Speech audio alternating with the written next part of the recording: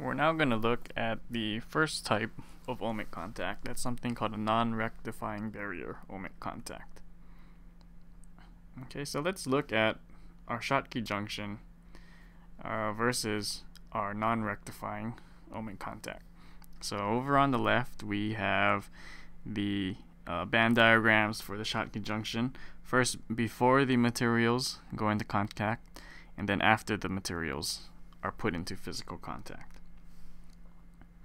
The important feature of this Schottky junction was that we looked at the case where the work function of the metal was larger than the work function of the semiconductor, or this work function here of the metal is larger than that of the semiconductor. So when we put them into contact, initially the Fermi level of the semiconductor is higher than that of the metal. We had electrons flowing from the semiconductor into the metal, and that causes that depletion region to form and the conduction valence band to bend upwards. Now for the ohmic contact, we're going to have the opposite case. Okay, so we're going to choose a metal that has a work function that's less than the semiconductor work function in order to make one of these ohmic contacts.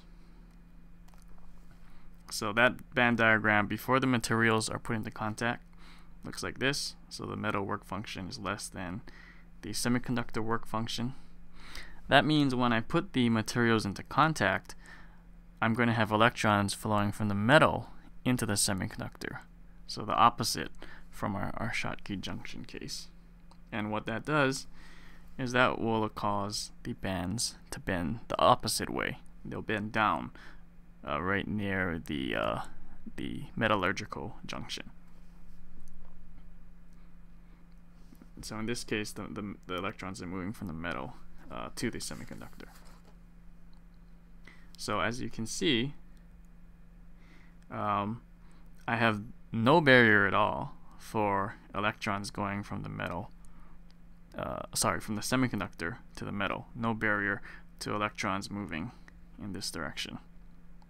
And I have a relatively small barrier, so there is still a potential barrier here, but it's a much smaller barrier than in the Schottky junction case for electrons moving from the metal to the semiconductor.